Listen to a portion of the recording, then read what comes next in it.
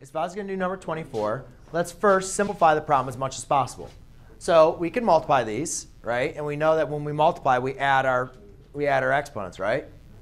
So I can multiply this across. So I get t to the 2 over 3 over 5 to the t 1/2 plus a negative 3/4. So now you have to do 1/2 minus 3 over 4, right? Plus and minus, plus and negative, same thing as minusing. Now I get them to be the same denominator. So I get 2 over 4 minus 3 over 4, which equals a negative 1/4. So now my problem really is t over 2/3 divided by 5t to the negative 1/4. All right? Now there's a couple different ways you guys could do this. All right? We could simply, all they're asking us to do is simplify. Well, ladies and gentlemen, you can just subtract these, right?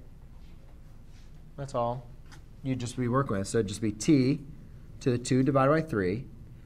I'm sorry, yes, minus a negative 1/4. 1 divided by 5, so it's 1/5 t. Remember, you subtract exponents when you divide. So you just divide, comes a double negative. So now I have 2/3 plus 1/4. Get them to be the same denominator.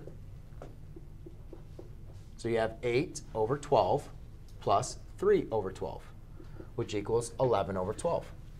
So therefore, I have to the 1/5 over t to the 11 over 12. That's it.